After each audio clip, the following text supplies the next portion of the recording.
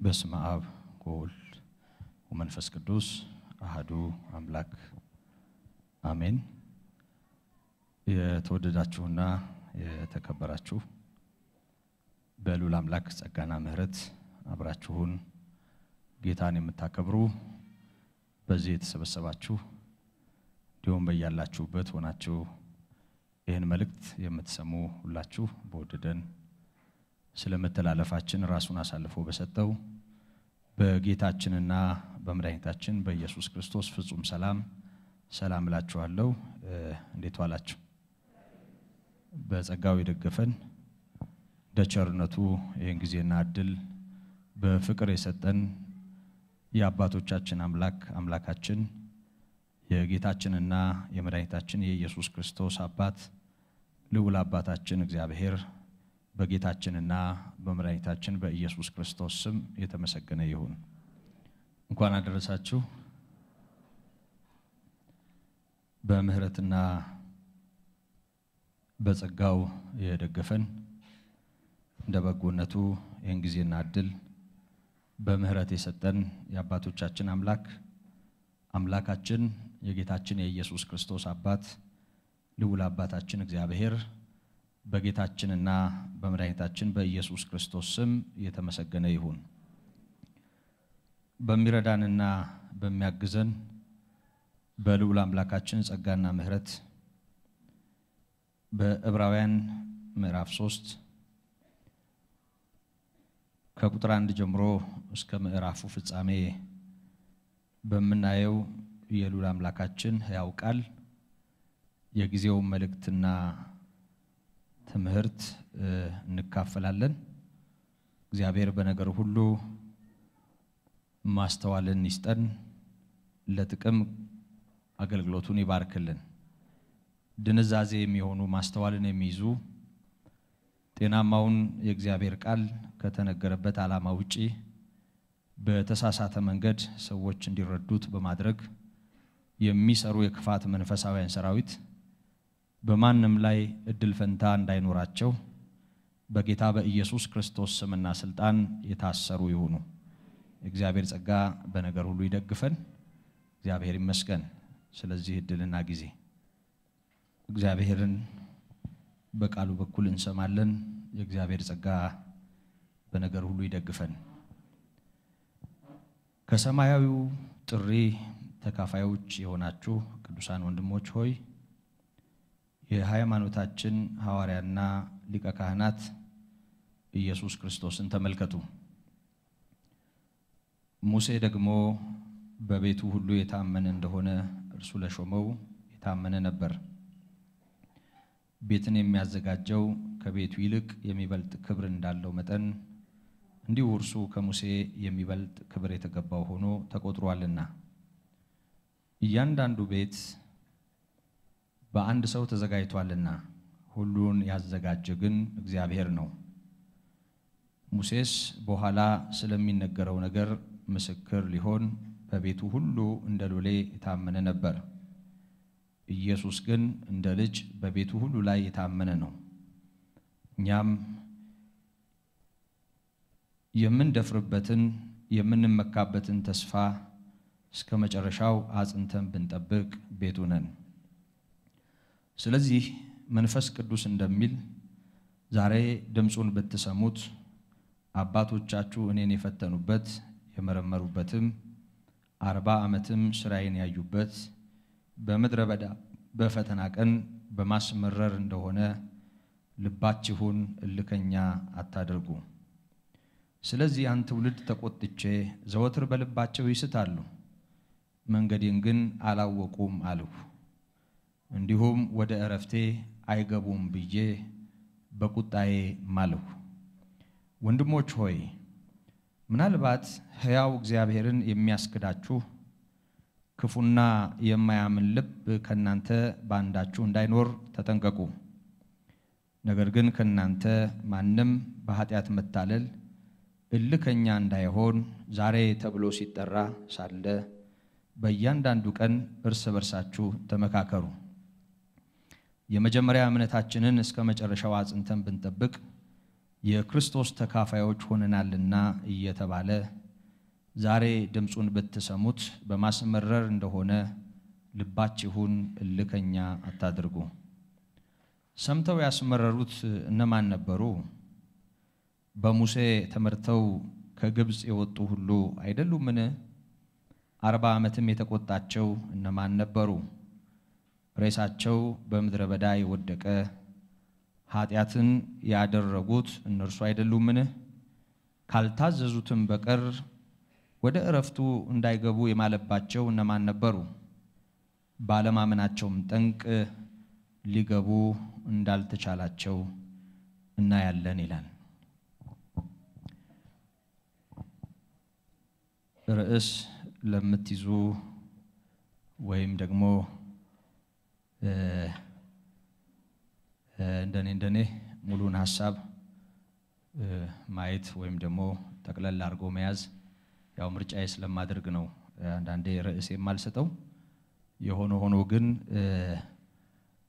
የዕለቱ መታሰቢያ የመልእክቱ መታሰቢያ እንዲሆን የኛ ዛሬ የሚል ርዕስ ልትሰጡት ትችላላችሁ። የኛ ዛሬ። እስኪ ይሄንን ቃል አብራችሁኝ በሉ። የኛ ዛሬ በሉ እስኪ። የኛ ዛሬ፣ የኔ ዛሬ። እግዚአብሔር ይመስገን። ይሄ የትምህርታችን ርዕስ ነው። ልዑል አምላካችን ይሄን እድል የኛ ያድርገው። እኛም ደግሞ እግዚአብሔር በሰጠን በዚህ የተባረከ እድልና ጊዜ ከርሱ ጋራ በማስተዋል የምንጣበቅበት ጸጋ እንዲበዛልንና ይሄንን እውነት በእውነት እንድናስተውል መንፈስ ቅዱስ በነገር ሁሉ ይርዳን። ዕብራውያን ምዕራፍ 3 ነው ያነበብኩት።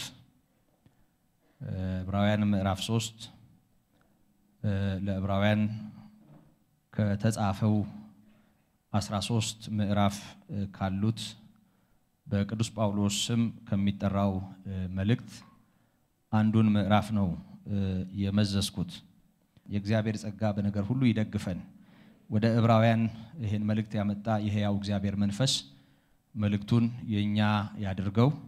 እኛም ደግሞ እግዚአብሔር እንደተናገረን በማሰብ በእምነትና በተስፋ የምንሰማው መልእክት እንዲሆን አሁንም የእግዚአብሔር ጸጋ ይደግፈን። እንግዲህ ዕብራውያን ወንጌል በመንፈስ ቅዱስ ኃይል ለመጀመሪያ ጊዜ በበዓለ 50 ቀን ወንጌል ሲሰበክ የምስራቹ የደረሳቸው ሰዎች ናቸው። ይሄ መልእክት በተጻፈበት ጊዜ ከ30 ዓመት በላይ ወይም ከዛ ያላነሰ ጊዜ በክርስትና ውስጥ ቆይተው የነበሩ ከአይሁድ ወደ ክርስትና የፈለሱ አማኞች የነበሩባቸው ማህበረሰቦች እንደሆኑ ይታወቃል። ለነርሱ የተጻፈ መልእክት ነው።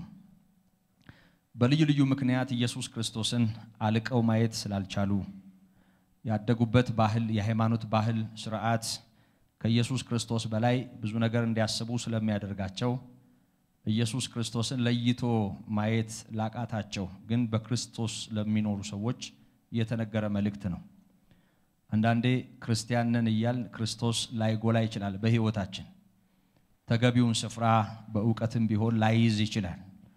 በግንዛቤም ቢሆን ይሄን ጌታ ከሌሎች ለይተን ላናስተውለው እንችላለን።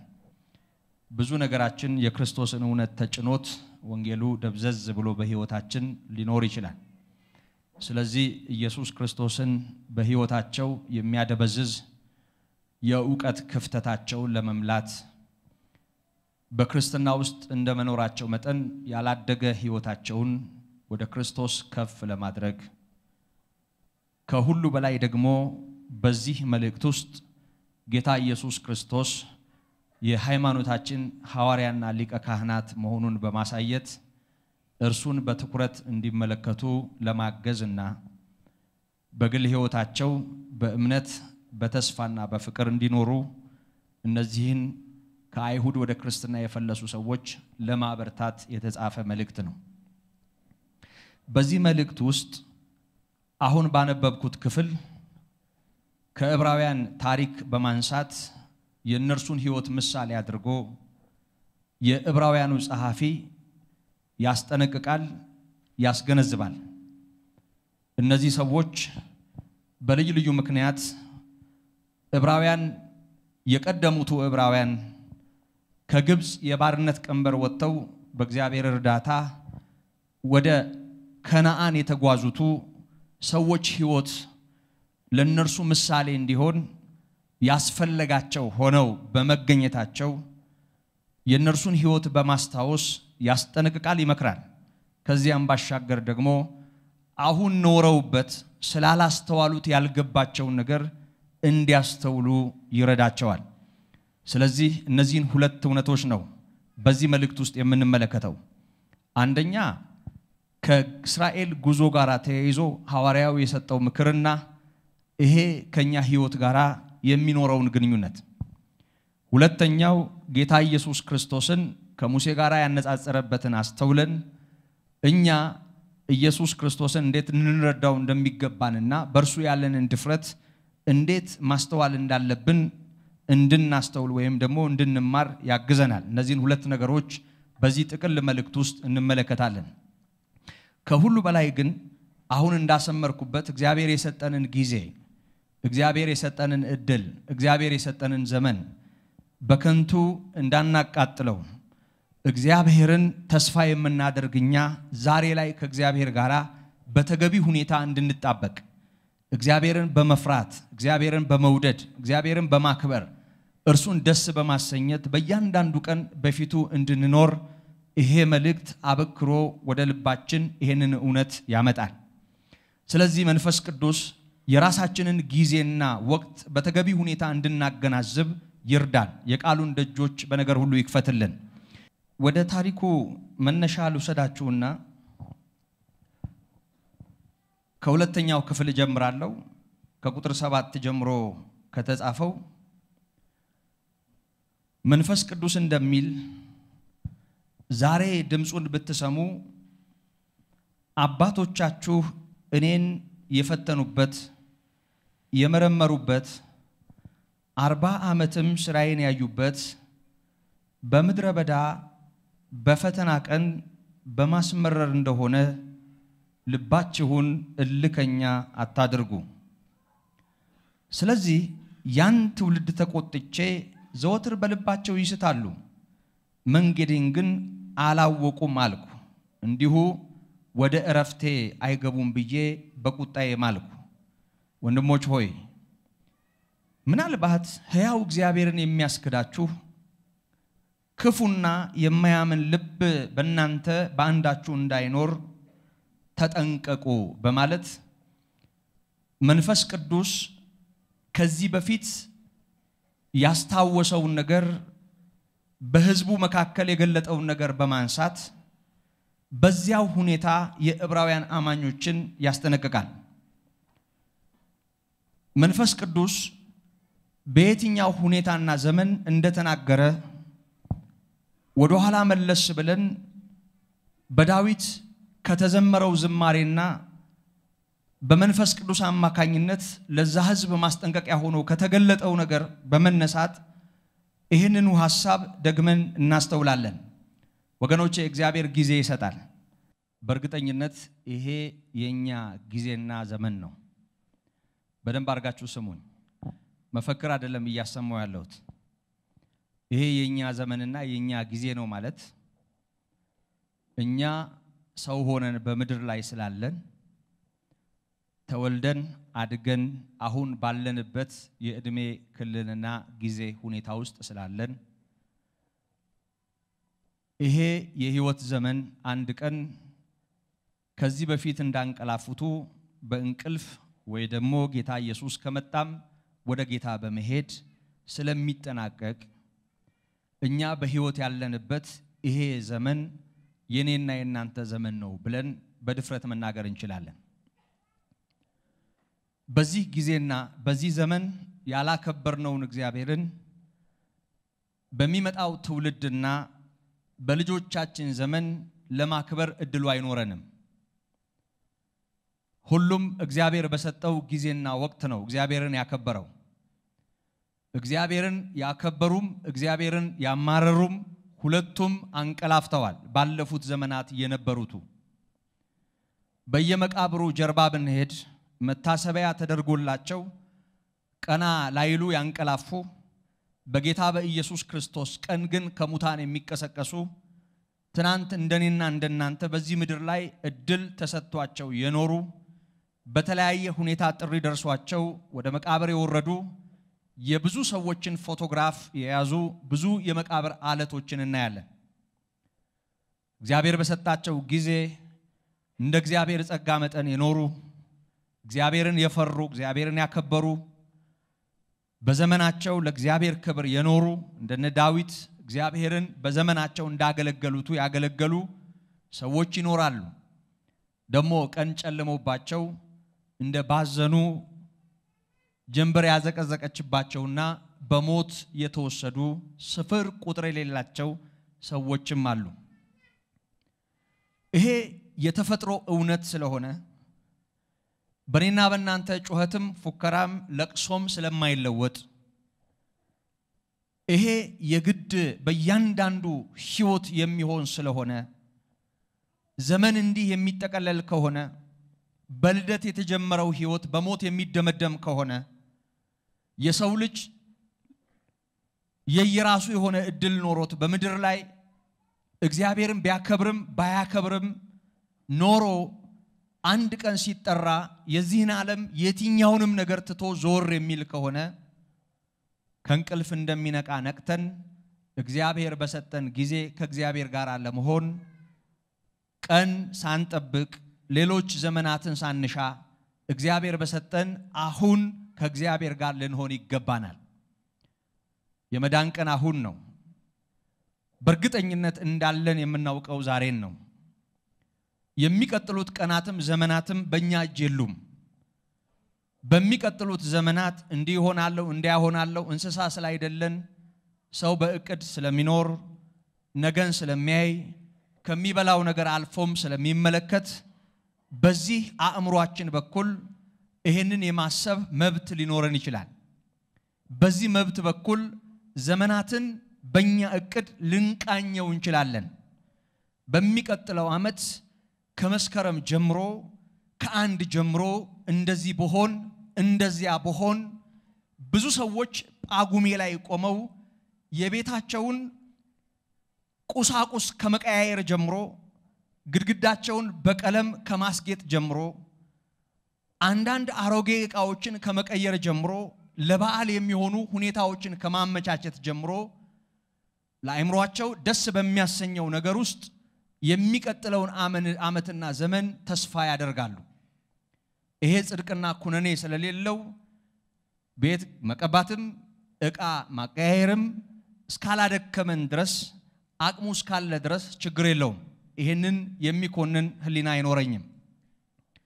ግን ወገኖቼ ይሄ እኛ ምን ኖርበት ነው? ይሄ እኛ የሰራነው ነው? እግዚአብሔር የሰራውስ ኢየሱስ የሚኖርበትስ ለዘላለማዊ ህይወት የተለየውስ ለማይጠፋው ርስት የተወለደውስ በክርስቶስ ዳግመኛ መገለጥ ወደ ኢየሱስ ክርስቶስ ሊወሰድ በተስፋ የሚጠበቀው ህይወታችንንስ በተመለከተ ከግድግዳችን በላይ ከምናስጌጠው ቤታችን በላይ ዕቃ በመለዋወጥ ለአእምሮአችን ወይም ለስሜታችን ስሜት እንዲሰጥ ከምናደርገው ታዛችን በላይ እንዲሁ እንደሚያታልል ምኞት ከሚጠፋው የዕለት ከዕለት ሩጫችን ባሻገር በርግጥ ህይወታችንን በተመለከተ እንዴት እያስተዋልን ነው? እንዴት ከእግዚአብሔር ጋር በተሻለ ማንነት ለመቀጠል ዛሬ ላይ ቆመን ቃል ኪዳን እየገባን ነው? ይሄንን ማስተዋል ይኖርብናል ወገኖቼ። ለሁሉም ዘመን አለ፣ ለሁሉም ጊዜ አለ። ካከበርነው ዛሬ ነው፣ ከፈራነው ዛሬ ነው፣ ደስ ካሰኘነው ዛሬ ነው፣ ከተሸነፍንለት ዛሬ ነው፣ ካነገስነው ዛሬ ነው፣ በቤታችን በኑሯችን በህይወታችን ውስጥ እድል ከሰጠነው ዛሬ ነው። ዛሬ እግዚአብሔር በሰጠን እድልና ሁኔታ ከእግዚአብሔር ጋር እንድንኖር በዳዊት ዘመን የነበሩትን የመከረ የሕያው እግዚአብሔር መንፈስ ዛሬም በመካከላችን በመከር ቆሟል። ይሄ መልእክት የኔ መልእክት አይደለም። በደንብ አርጋችሁ አስተውሉ። ቁጥር 7ን ሳነብ ስለዚህ መንፈስ ቅዱስ እንደሚል ነው እያለ ያለው። ይሄንን እያለ ያለው ሐዋርያው ቅዱስ ጳውሎስ አይደለም።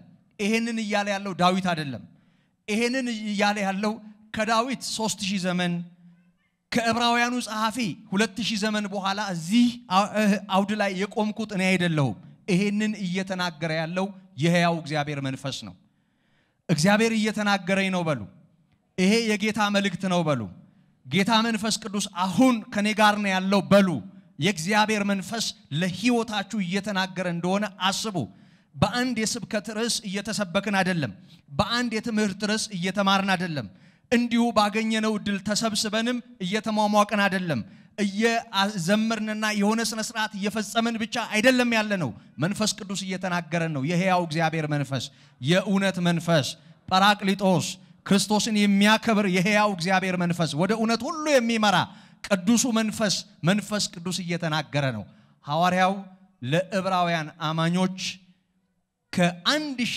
ዘመን በፊት ማለትም ይሄ መልእክት ከተጻፈበት ከ1000 ዘመን በፊት በዳዊት አንደበት መንፈስ ቅዱስ የተናገረውን ይወስድና ባለበት ሁኔታ ለነርሱ ሲያቀርበው እናያለን ይሄንን መልእክት አስተውላችሁ ከሆነ በእስራኤል የምድረ በዳ ጉዞ በእስራኤል ልጆች ሕይወት ውስጥ የታየውን ድካም ነው የሚያስታውሰው ሁላችንም በተለያየ ሁኔታ እንደሰማነውና እንደምናውቀው የእግዚአብሔር ሕዝብ የተባለው የእግዚአብሔር ሕዝብ በእግዚአብሔር ልዩ እርዳታና እንክብካቤ እግዚአብሔር ለነርሱ ወግኖ ከጠላቶቻቸው ጋር ታግሎ ግብፃውያንን አሳፍሮ ባለቀሱበት ዘመን ፈንታ ምርኮን እንዲበዘብዙ አድርጎ ደሞ ከነርሱ ጋር ቆሞ ባህር ከፍሎ ጠላቶቻቸውን አይናቸው እያየ ቀጥቶ ረጅሙን ርቀት በሚያስገርም ጸጋ እየመራ ከፊታቸው ከወጣ በኋላ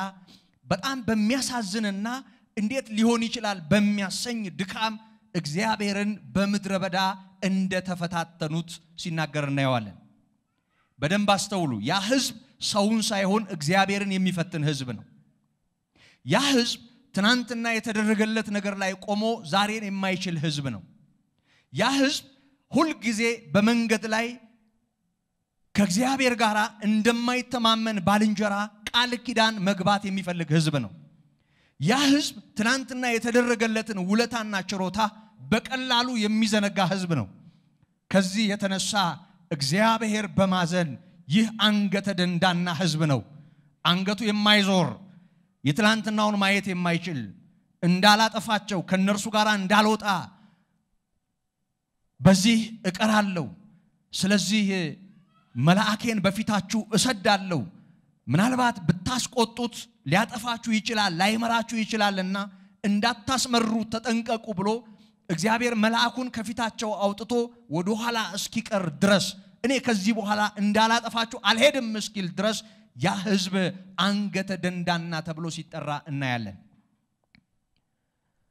በደንብ አስተውሉ በጌታ አስደናቂ ምህረት ላይ ቆመን የትናንትና ውለታውን ችሮታውን ዘንግተን በብዙ ድካምና ስንፍና ውስጥ ለምንኖር ዓለማመን ለሚጫወትብን እግዚአብሔርን በእያንዳንዱ ነገር ለምንጠረጥር ሰዎች የሚገርም መልእክት ያለው ማስጠንቀቂያ ነው እነዚህ ሰዎች በምድረ በዳ እግዚአብሔርን ተፈታተኑት ነው የሚለው የተለያዩ የመጽሐፍ ቅዱስ ክፍሎችን እንደ ምሳሌ ማንሳት እንችላለን ካለው ጊዜ አኳያ ዝርዝር ነገር ውስጥ አልገባም ጠቅለል ያደረኩ የእስራኤል ልጆች በምድረ በዳ እግዚአብሔርን የፈተኑባቸውን የተለያዩ አጋጣሚዎች ማስታወስ እፈልጋለሁ በተለይ በኦሪት ዘጸአት ምዕራፍ 17 ላይ ያለውን ቃል ስታነቡ የእስራኤል ልጆች ብዙ ነገር ተደርጎላቸው ራፊዲም ወደሚባለው ምድረ በዳ ከደረሱ በኋላ ያ ምድረ በዳ ምንም አይነት ውሃ የሌለው እንደሆነ ተመለከቱ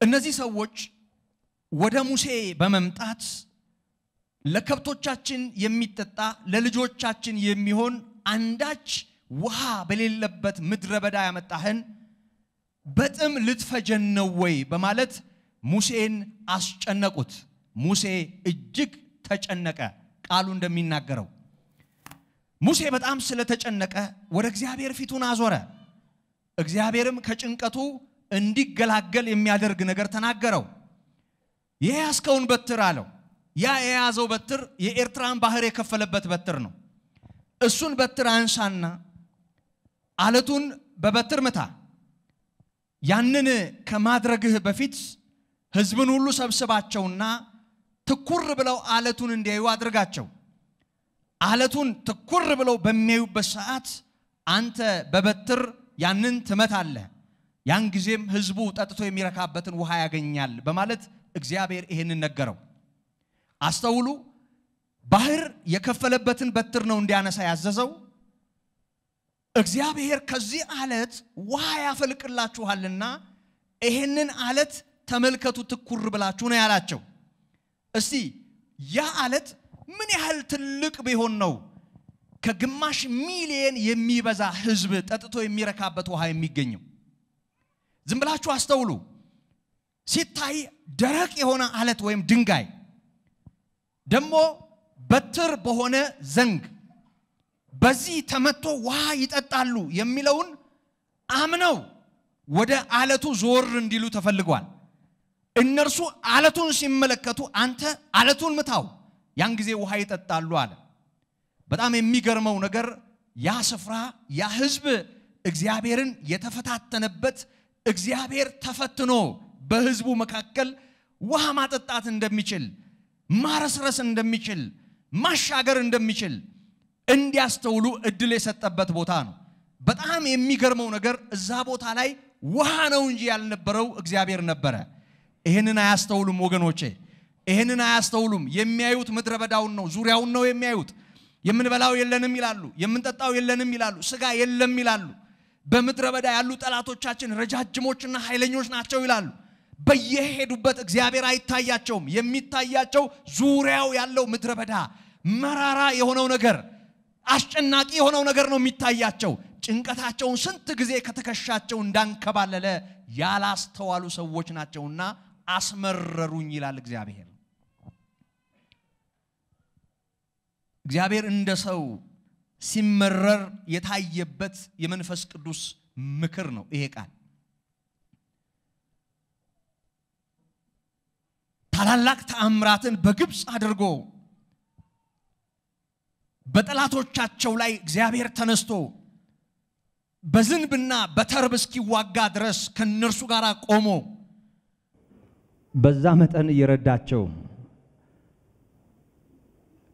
በእድልና በአጋጣሚ ሳይሆን በእግዚአብሔር አስደናቂ ቸርነት ከባርነት ቤት ወጥተው ባህር ተከፍሎ ተሻግረው ከዚህ ሁሉ በኋላ እግዚአብሔርን በመድረበዳ መፈተናቸውና እግዚአብሔር በመካከላቸው እንዳለ ማመን አለመቻላቸው በመንፈስ ቅዱስ ተወቅሷል ይሄ ወቀሳ የመንፈስ ቅዱስ ነው እነዚህ ሰዎች በዙሪያቸው ያለውን የሚታየውን ለሚያይ አይንና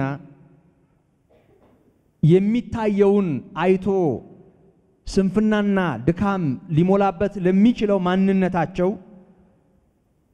ፈተና ከሚሆነው ነገር ባሻገር ማየት አለመቻላቸውና እግዚአብሔር በመካከላቸው መኖሩን አለማስተዋላቸው በጣም አስቸጋሪ እንደነበረ ጉዟቸውን እጅግ በጣም የፈተና እንዳደረገው መንፈስ ቅዱስ ይናገራል እነዚህ ሰዎች እንዲህ ባለ ሁኔታ አልፈው ታሪካቸው እንዲህ ባለ ሁኔታ ተመዝግቦ መገኘቱ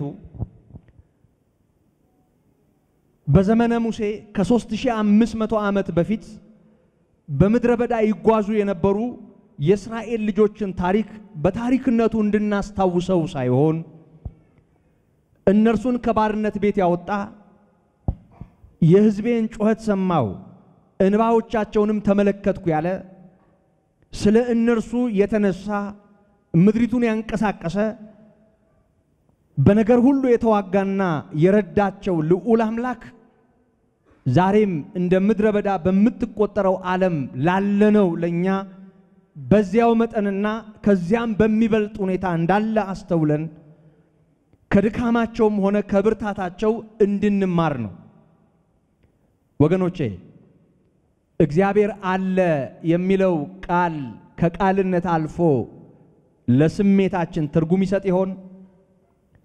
አለ ሁሉን የሚችል አምላክ ወገኖቼ ዛሬንም የሚያሻግር አምላክ አለ። ሕይወታችንን በጽድቅ መምራት የሚችል አምላክ አለ። ዛሬም በሚያስጨንቀን ነገር ላይ ጉልበታም የሆነ አምላክ አለ። ዛሬም ቢሆን ሊያሻግረን ሊረዳን ሊያግዘን ባለድል ሊያደርገን የሚችል ሕያው አምላክ አለ። ወገኖቼ ከቋንቋ አልፎ በተስፋ በልባችን እንዲታተም መንፈስ ቅዱስ ይርዳን። በደንብ አስተውሉ። በታሪክ የምናስታውሰው አምላክ አይደለም አምላካችን ሕያው ነው። ዛሬም በመካከላችን አለ። እንደ ጥንቱ ይሰራል፣ እንደ ጥንቱ ያድናል፣ እንደ ጥንቱ ይረዳል፣ እንደ ጥንቱ ያሻግራል፣ እንደ ያኔው ይራራል፣ ለልጆቹ ይሆናል። ዛሬም እንደ ጥንቱ ሕያው የሆነ አምላክ አለ። ይሄንን እንድናስተውል ዛሬም እግዚአብሔር በመካከላችን ይናገራል። የነዚህን ሰዎች ድካም ዝርዝሩን ልተወውና ከነርሱ ህልፈት በኋላ እንግዲህ በእነሱ ታሪክ ውስጥ ከነዓን ገብተው እድሜ ጠግበው ያንቀላፉትን ኢያሱና ካሌብን ማስታወስ እንችላለን። ከዚያ ባሻገር ደግሞ በምድረ በዳ የረገፉትንና የወደቁትን ማሰብ እንችላለን። ከነሱ ህልፈት በኋላ ከዛ ታሪክ ከየትኞቹም ማለት ነው በምድረ በዳ ከቀሩትም ከነዓን ገብተው ታሪካቸው በድል ከተመዘገበላቸው ከኢያሱና ከካሌብም በታሪክ ከሚያውቋቸው ከብዙ አባቶቻቸው ህልፈት በኋላ በዳዊት አንደበት ከ500 ዓመት በኋላ መንፈስ ቅዱስ የእስራኤል ልጆችን ታሪክ ያስታውሳል። ይህን ታሪክ ከዚህ ሁሉ ዓመት በኋላ መንፈስ ቅዱስ ማስታወስ ለምን አስፈልገው? ይህንንስ አስታውሶ ሊያስተምራቸው የፈለገው ነገር ምንድነው? ከማነበው ነገር ይህንን ትረዳላችሁ። መንፈስ ቅዱስ በዳዊት አንደበት ነው የተናገረው። ዳዊት ከጌታችን ከኢየሱስ ክርስቶስ ልደት 1100 ዓመት ገደማ ዓመተ ዓለም ገደማ ወደ ስልጣን የመጣ የእግዚአብሔር ሰው ነው። በሙሴና በዳዊት መካከል ከ400 ዓመት በላይ ሆኗል። ያ ዘመን ካለፈ በኋላ መንፈስ ቅዱስ በዳዊት የዚያን ሕዝብ ጉዞና በወቅቱ የተፈለገውን ነገር ሁለቱን እያነጻጸረ ያስተምራል። መዝሙር 94 በቅንፍ 95 ከቁጥር 1 ጀምሮ መንፈስ ቅዱስ እንደዚህ ይላል። ኑ በእግዚአብሔር ደስ ይበለን፣ በአምላክ ለመድኃኒታችን እልል እንበል ይላል። ይሄንን ያለው ማን ነው? ይሄንን ያለው ማን ነው? መልሱልኝ፣ ተሳተፉ። ይሄንን ያለው ማን ነው? እየሰማችሁኝ ነው? መልእክቱ የማን ነው ብያችኋለሁ? የመንፈስ ቅዱስ። በደንብ ስሙኛ። እሱን ደግሞ ይበልጥ ስሙት። ማንን? መንፈስ ቅዱስን። ከእስራኤል ልጆች ታሪክ ከመልካሙም ከክፉም ህልፈት በኋላ ከ400 ወይም ከ500 ዓመት በኋላ በዳዊት አንደበት ማን ነው ይሄንን እየተናገረ ያለው? መንፈስ ቅዱስ፣ የሕያው እግዚአብሔር መንፈስ። ዳዊት መሳሪያ ነው። ልክ እንደዚህ ሞንታርቮ መገልገያ ነው። በሱ እየሰራ ያለው የሕያው እግዚአብሔር መንፈስ ነው። መንፈስ ቅዱስ በዳዊት አንደበት በዚያን ዘመን ለነበሩት እያስተማረ ነው፣ እየተናገረ ነው፣ እየጠራ ነው። ጥሪው ምንድነው የሚለው? ኑ በእግዚአብሔር ደስ ይበለን፣ ለአምላክ ለመድኃኒታችን እልል እንበል ይላል። በዳዊት አንደበት መንፈስ ቅዱስ ነው ይሄንን እየተናገረ ያለው። በምስጋና ወደፊቱ እንድረስ፣ በዝማሬም ለእርሱ እልል እንበል። እግዚአብሔር ታላቅ አምላክ ነውና በአማልክትም ሁሉ ላይ ታላቅ ንጉሥ ነውና። እግዚአብሔር ታላቅ አምላክ ነው፣ በአማልክት ሁሉ ላይ ታላቅ ንጉሥ ነው። በዳዊት አንደበት የሕያው እግዚአብሔር መንፈስ እየተናገረ ነው። መንፈስ ቅዱስ ድካምን የሚያግዝ የሕያው እግዚአብሔር መንፈስ ነው። ወደ እውነት ሁሉ የሚመራ የሕያው እግዚአብሔር መንፈስ ነው። እንዴት እንደምንጸልይ ለማናውቅ እንኳ በውስጣችን ሆኖ በማይነገር መቃተት ስለ ቅዱሳን ሁሉ እየማለደ ወደ እግዚአብሔር በእኛ አንደበት ልባችንን በማንቃት የሚሰራ የሕያው እግዚአብሔር መንፈስ ነው። መንፈስ ቅዱስ ዳዊትን ተጠቅሞበታል። በዳዊት አንደበት ሆኖ የሕዝቡን ልብ ለማንቃት እግዚአብሔር መንፈስ ቅዱስ እየተናገረ ነው። ለጊዜው ኑ በአምላክ ደስ ይበለን፣ ለእርሱም እንገዛ፣ እንስገድለት፣ መድኃኒታችን እያለ ያለው ዳዊት ነው።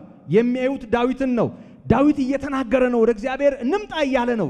ግን በዳዊት አንደበት ሆኖ ለምስጋናና ለክብር ሕዝቡን እየጠራ ያለው የሕያው እግዚአብሔር መንፈስ ነው።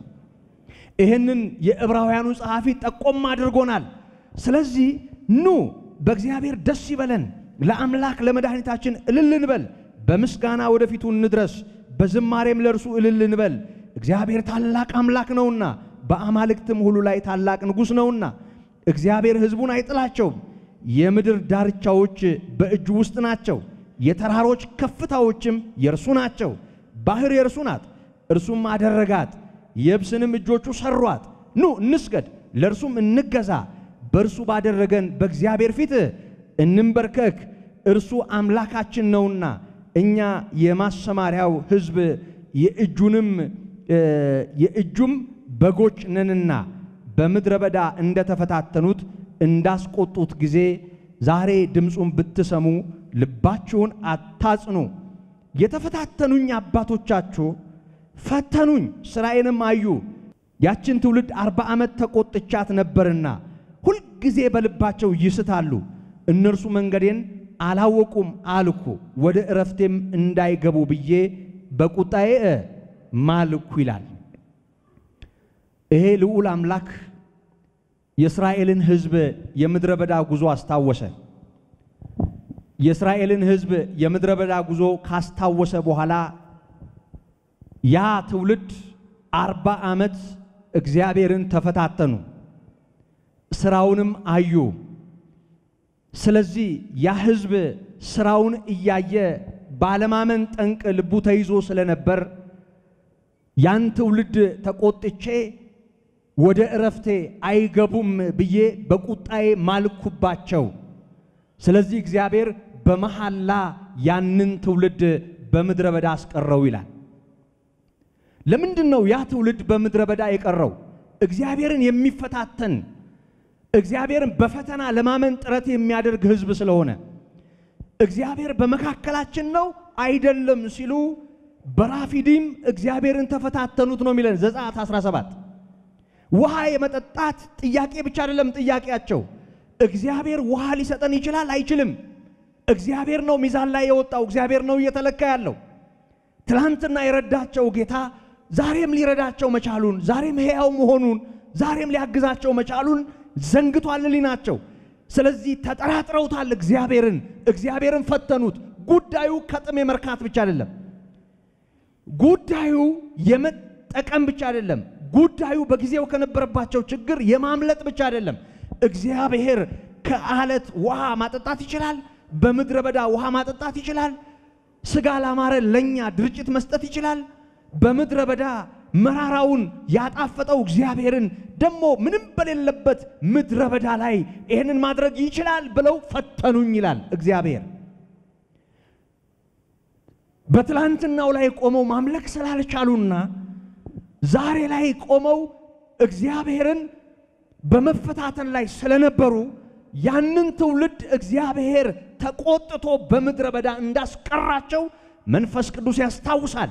ስለዚህ የሕያው እግዚአብሔር መንፈስ በዳዊት አንደበት የእስራኤልን ልጆች ጉዞ ያስታውሳል። ደግሞ በዕብራውያኑ ጸሐፊ ብዕር በኩል ደግሞ የጌታችን የኢየሱስ ክርስቶስን ማዳንና ከአይሁድ ወደ ክርስትና የመጡትን ሰዎች ሕይወት ደግሞ በዚያ ምሳሌ ይወቅሳል። ስለዚህ መንፈስ ቅዱስ ምንድነው እያለ ያለው? ያ ትውልድ በምድረ በዳ ተጎድቷል፣ በምድረ በዳ ረግፏል፣ ወድቋል። እግዚአብሔር በመሐላ ወደ ረፍቴ አይገቡም ብሎ አስቀርቷቸዋል። ስለዚህ ምንድነው መፍትሄው? ምን እናድርግ? እግዚአብሔር በእኛ ህይወት ውስጥ እንደርሱ እንዳይሆን ምን እናድርግ? መንፈስ ቅዱስ ምንድነው ያለን ያለው? በእነዚህ ሰዎች አንደበት አስተውሉ። ኑ በእግዚአብሔር ደስ ይበላችሁ ይለናል። በደንብ አስተውሉ። በእግዚአብሔር ደስ ይበላችሁ ማለት በእግዚአብሔር ደስ ይበላችሁ ማለት ነው። እግዚአብሔር ይሄንን ያብራላችሁ ወገኖቼ። እግዚአብሔር ደስታችሁ ይሁን። የእግዚአብሔር የሆነው ነገር ደስታችን ነው። ልክ ነው። የእግዚአብሔር በሆነው ነገር የማይደሰት ነገር ሰው የለም። እግዚአብሔር በሰጠው ነገር የማይረካ ሰው የለም። እግዚአብሔር በሰጠው ነገር አቤት እግዚአብሔር የማይል የለም። በራሱ በእግዚአብሔር ደስታን መካፈል መቻል ግን እግዚአብሔር በሰጠን ነገር ከመደሰት ያልፋል። እግዚአብሔር በማንነቱ የደስታ ምንጭ ነው። በማንነቱ ልዑል የሆነ አምላክ አለ፣ ሰማይና ምድርን የፈጠረ ኢየሱስ ክርስቶስን ወደዚህ ዓለም የላከ አምላክ አለ፣ እጅግ የሚወደን በኢየሱስ ክርስቶስ ሞትና ትንሣኤ የታደገን ጌታ አለ፣ እጅግ የሚያፈቅረን። ይሄ አምላክ ልዑል ነው። ይሄ አምላክ ታላቅ ነው፣ ሁሉን ይችላል። ይሄ ሁሉን የሚችል አምላክ የልባችን ደስታ ይሁንልን ወገኖቼ። ኑ በራሱ በአምላካችን በእግዚአብሔር ደስ እንሰኝ። ኑ ወደዚህ እንቅረብ ይለናል። እግዚአብሔር ደስታ ወደ ሆነበት ሰገነት ሁላችንንም ያሻግረን ወገኖቼ። ኢየሱስ ክርስቶስ ደስታ ነው ለኔና ለናንተ። እግዚአብሔር ደስታ ይሁን ለኔና ለናንተ። ስታስቡት ደስ ይላችኋል? ስታሰላስሉ ታርፋላችሁ ወገኖቼ። ይውላችሁ እግዚአብሔርን በማየት መደሰት የቻለ ሰው በህይወቱ ዙሪያ ባለ በየትኛውም ጉዳይ ከእግዚአብሔር ጋር ያለው ግንኙነት አይበላሽም። እግዚአብሔር ብቻውን እርካታ የሆነለት ሰው ብዙ የማይገቡት ጥያቄዎች ቢኖሩ፣ ያልተመለሱ ጸሎቶች ቢኖሩ፣ ዙሪያው በመከራ የታጠረ ቢሆን፣ በፈተና ህይወቱ የታጠረ ቢሆን፣ ደስታውን የሚነካበት ብዙ ነገር ወደ እርሱ ቢወረወረ በአምላኩ በእግዚአብሔር ደስ መሰኘት የጀመረ ሰው በእግዚአብሔር ደስ እንደተሰኘ ይቀጥላል። ዕንባቆምን ታስታውሳላችሁ? የወይራ ስራ ቢጎድል አለ በጋጣ ውስጥ መንጎች ወይም በጎች ባይኖሩዋል።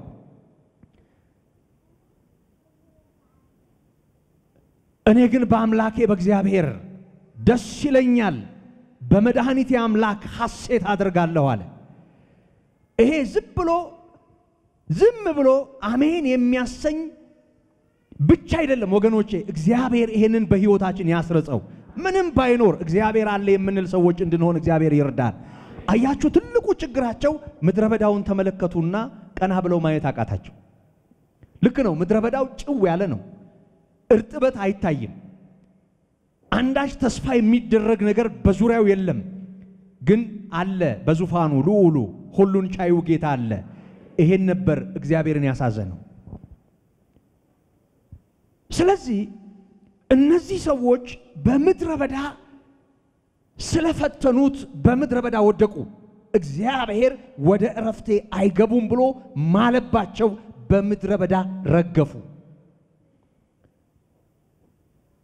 ይሄን ታሪክ ማስታወስ ለምን አስፈለገው ለዳዊት? ወይም በዳዊት አንደበት መንፈስ ቅዱስ ይሄንን መናገር ለምን አስፈለገው? ይውላችሁ አሁንም በምድረ በዳ መውደቅ እንዳይኖር፣ አሁንም ደስታን ማጣት እንዳይኖር፣ አሁንም በእግዚአብሔር አለመርካትና አለመደሰት እንዳይኖር የሚለውን ነገር በደንብ አድርጋችሁ አስተውሉ። ኑ በእግዚአብሔር ደስ ይበለን፣ ለአምላክ ለመድኃኒታችን እልል እንበል፣ በምስጋና ወደፊቱ እንድረስ፣ በዝማሬም ለርሱ እልል እንበል። እግዚአብሔር ታላቅ አምላክ ነውና በአማልክትም ሁሉ ላይ ታላቅ ንጉሥ ነውና። እግዚአብሔር ትልቅ አምላክ ነው ወገኖቼ። በአማልክት ሁሉ ላይ ገናና የሆነ አምላክ ነው። ብቻውን ልዑል ነው። እኛ የምናመልከው ጌታ፣ እኛ ተስፋ የምናደርገው ልዑል ብቻውን ልዑል ነው፣ ከማንም ጋር የማይደረደር። የሰው እጅ ሥራ ከሆኑ ጣዖታት ጋር አይደለም፣ መናፍስት ከሆኑ መናፍስት ጋር የማይነጻጸር ልዑልና ሕያው አምላክ ነው። ይሄ ልዑል አምላክ ከአማልክት ይለያል። ታላቅ አምላክ ነው። ስለዚህ ሕዝቡን የማይጥል በምድረ በዳ እጁን የሚዘረጋ የምድር ዳርቻዎች ሁሉ የርሱ የሆነ ተራሮች ከፍታዎች ሁሉ የርሱ የሆኑ ባህርም የርሱ የሆነ የብስንም እጆቹ የሰራ ሁሉን የሚያደርግ አምላክ አምላካችን ነው። ስለዚህ ኑ በዚህ በአምላካችን በልዑል እግዚአብሔር ደስ እንሰኝ በርሱ እንመካ ይለናል የሕያው እግዚአብሔር መንፈስ በዳዊት አንደበት ኑ ለርሱ እንስገድ ለርሱም እንገዛ በርሱ ባደረገን በእግዚአብሔር ፊት እንንበርከክ እርሱ አምላካችን ነውና እኛ የመሰማሪያው ሕዝብ የእጆቹም በጎች ነንና በምድረ በዳ እንደተፈታተኑት እንዳስቆጡት ዛሬ ድምጹን ብትሰሙ ልባችሁን እልከኛ እንዳታደርጉ ተጠንቀቁ እኛ ምንድነን አው የእርሱ መንጋዎች ነን እርሱ የምድርን ዳርቻዎች ሰርቷል እርሱ ሰማይና ምድርን አድርጓል ፈጥሯል ኑ ባካችሁ ወደ እግዚአብሔር እንቅረብ በርሱም እንመካ በርሱም ደስ ይበለን ይሄንን ባናደርግ ግን እግዚአብሔርን እናስቆጣዋለን በምድረ በዳ እንደወደቁቱ እንደ ብዙዎች እንሆናለን ነው እያለን ያለው ይሄ እንግዲህ ከዳዊት ዘመን ቅድም ካልኳቸው ዘመናት በኋላ በዳዊት አንደበት የሕያው እግዚአብሔር መንፈስ ያለው ነው አሁንም ያንን ታሪክ ከ2000 ዘመን በኋላ መንፈስ ቅዱስ በዕብራውያኑ ጸሐፊ በኩል ያስታውሳል መንፈስ ቅዱስ እንደሚል ዛሬ ድምጹን ብትሰሙት አባቶቻችሁ እኔን የፈተኑበት የመረመሩበት 40 ዓመትም ሥራዬን ያዩበት በምድረ በዳ በማስመረር ቀን እንደሆነው ልባችሁን እልከኛ አታድርጉ ይላል የሕያው እግዚአብሔር መንፈስ እግዚአብሔር ሕያው ነው ዘመን ሳይለውጠው ያኔ የእስራኤል ልጆችን የረዳ አምላክ ነው የኔና የናንተ አምላክ ዛሬም በመካከላችን በማዳኑ ግሩም ነው የምናመልከው አምላክ በርሱ ደስ ይበለን በርሱም እንመካ ለርሱም እንስገድ ወደርሱም እንቅረብ ምናልባት ሕያው እግዚአብሔርን የሚያስክድ ክፉና የማያምን ልብ በእናንተ እንዳይኖር በእያንዳንዱ ቀን እርስ በርሳችሁ ተመካከሩ ዛሬ ተብሎ ሲነገር ልባችሁን እልከኛ እንዳታደርጉ ተጠንቀቁ ይላል ምን ማለት ነው እነርሱ በራሳቸው ዛሬና በራሳቸው ዘመን በምድረ በዳ የሆነውን ሆኑ ኢያሱና ካሌብም በዛ አይነት ሁኔታ እግዚአብሔርን አከበሩ ሙሴም በዛ አይነት ሁኔታ በእግዚአብሔር ፊት ኖረ ያ ሁሉ ሕዝብ በእግዚአብሔር ፊት በዛ አይነት ሁኔታ ኖረ ያ የነሱ ዘመን ነው አለፈና ዳዊት ደግሞ ለዘመኑ ይሄን ታሪክ ምሳሌ አድርጎ በምድረ በዳ ምስጋና የማያውቁቱ ተጎዱ መራሮቹ ወደቁ እግዚአብሔርን የሚፈታተኑቱ ሰዎች ተዋረዱ ለችግራቸው መፍትሄ ፍለጋ ብቻም ሳይሆን እግዚአብሔር በመካከላችን ነው አይደለም እያሉ ከእግዚአብሔር ጋር ዕቃቃ የሚጫወቱ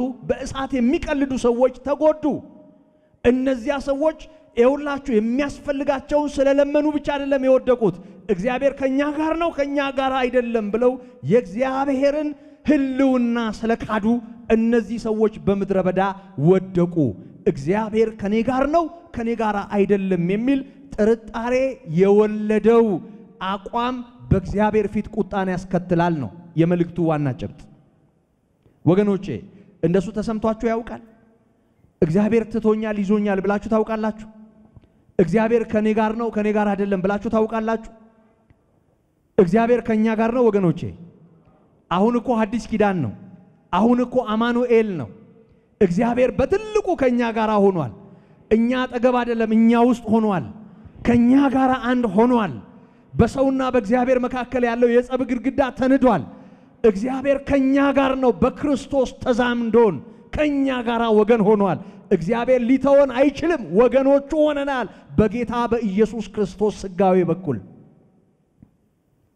ያኔ በምድረ በዳ የወደቁቱ ሰዎች ምድረ በዳውን አይተው እግዚአብሔር ከኛ ጋር ላይሆን ይችላል ብለው ተጠራጠሩ ምናልባትም በምድረ በዳ እንድንረክፍና በግብጽ ውስጥ መቃብር ስለሌለ ይሆናል ይዘህን የወጣው ብለው በሙሴ ላይ ተነሱ የመቃብር ጉዳይ እምሯቸውን ይዞት ምናልባትም ለግብጻውያን የመቃብር ስፍራ ሊሆን ይችላል ያወጣህን አሉት ሲጀመር ነፃ አውጫቸው ሙሴ አይደለም እግዚአብሔር እንጂ ሲቀጥል ደግሞ እግዚአብሔር ላይጥል የያዘ አምላክ ነው ላያስገባ ያላስወጣቸው አምላክ ነው ስለነርሱ ተዋክቶ ጠላቶቻቸውን ቀጥቷል አሁንም በመድረ በዳ ከነርሱ ጋር ያለው ይወላችሁ ሲጀምር በየትኛው ሸለቆ አልፈው የት እንደሚደርሱ ያውቃል ይሄን ሁሉ ባጀት ቅድም እንዳለው ወንድሜ ይሄን ሁሉ ባጀት በእጆቹ ይዞ ያወጣቸው አምላክ ነው አምላካቸው ግን በእያንዳንዱ ነገር ይደነጋገራሉ ነው ከኛ ጋር አይደለም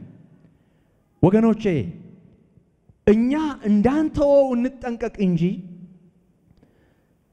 እግዚአብሔር ለዘላለም እንደማይጥል ቅዱሱ የእግዚአብሔር ቃል ያሳየናል ጌታ ኢየሱስ ክርስቶስ ይሄንን አረጋግጦልናል እናንተን የሰጠኝ አባቴ ነው አለ እናንተን ከጄ መንጠቅ የሚቻለው ማንንም የለም አለ ስለዚህ የተያዝነው በጌታ በኢየሱስ ክርስቶስ መዳፍ ነው በማይዝለው መዳፍ ነው ሊተውን አይችልም ሊጥለን አይችልም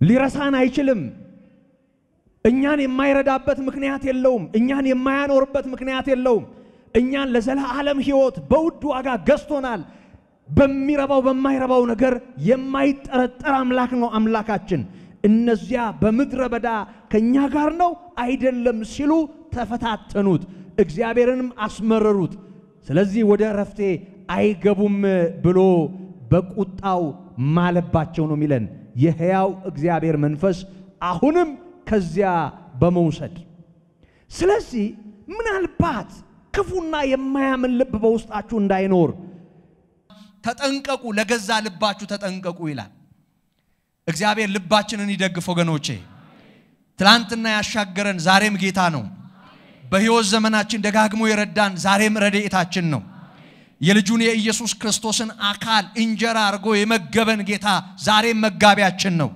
ይሄ አማኑኤል ከኛ ጋር ነው ክርስቶስ ላይጥል ይዞናል በማይፈለቀቀው መዳፍ ላይ እንዳለን እንዳንዘነጋ ወገኖቼ የትኛውንም ሁኔታ በርሱ ተይዘን እንሻገራለን ዘመንን አንፈራም ቀንን አንፈራም ሁኔታንም አንፈራም ፖለቲካውንም አንፈራም በመድሪቱ ያለውን ግርግርም አንፈራም እግዚአብሔር የጸጥታ ወደባችን ነው ምድሪቱን ይጎበኛል እግዚአብሔር በጽድቅ ያሻግረናል እግዚአብሔር ይሄ ጌታ ጌታችን ነው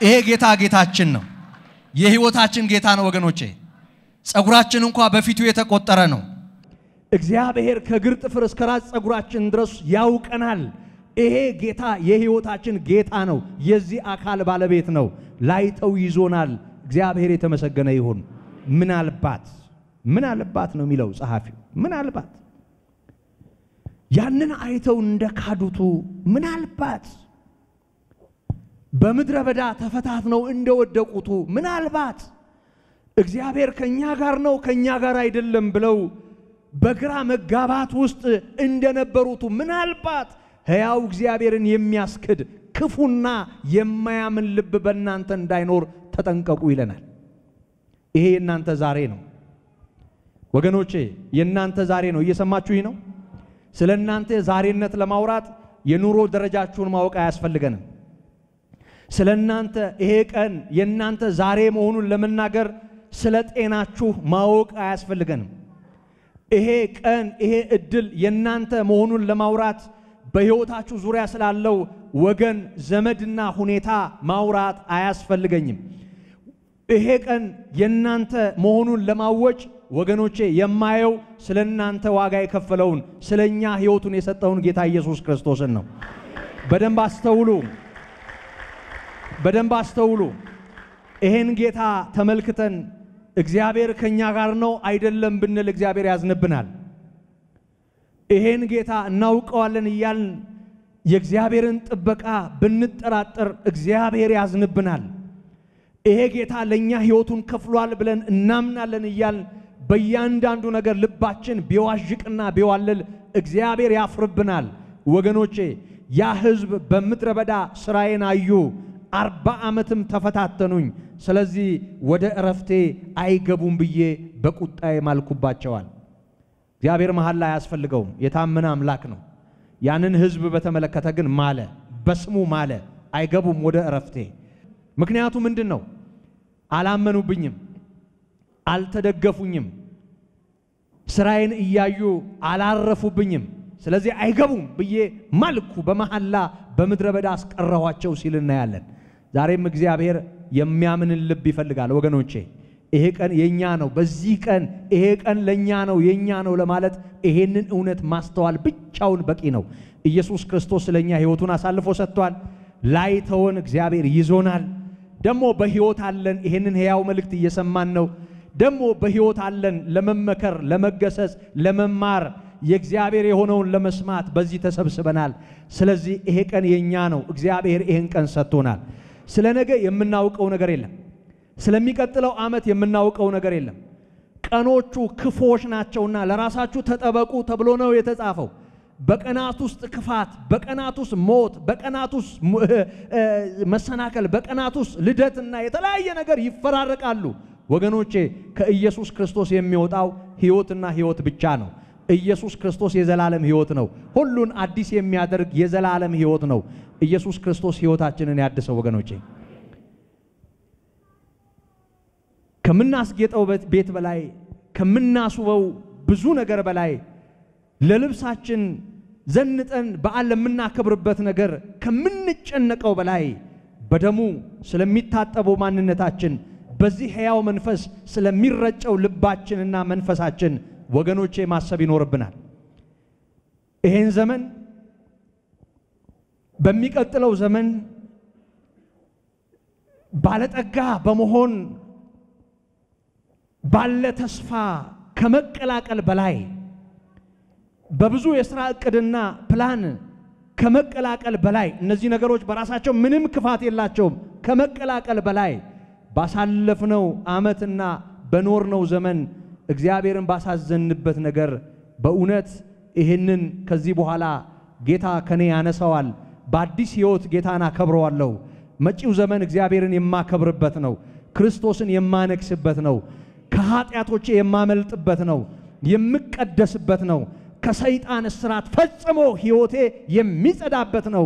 በሕይወቴ የጨለማ ቁራጭ ኖሮ ቢሆን እስከ ዛሬ የኖርኩት ከዚህ በኋላ ጨለማ በኔ ሕይወት አይሰራም። ብርሃን የሆነው ኢየሱስ በኔ ሕይወት ብርሃን ሆኖ ይኖራል ብለን በአዲስ ሕይወት ከጌታ ጋር ለመኖር ወገኖቼ በእምነት የምንነሳበት ጊዜ እንዲሆንልን ያስፈልጋል። መንግሥተ ሰማያት ቀርባለች። ንስሐ እንግባ። ጌታ ኢየሱስ በደጃችን ነው። ንስሐ እንግባ። የሕይወት ዘመን አጭር ነው። ንስሐ እንግባ።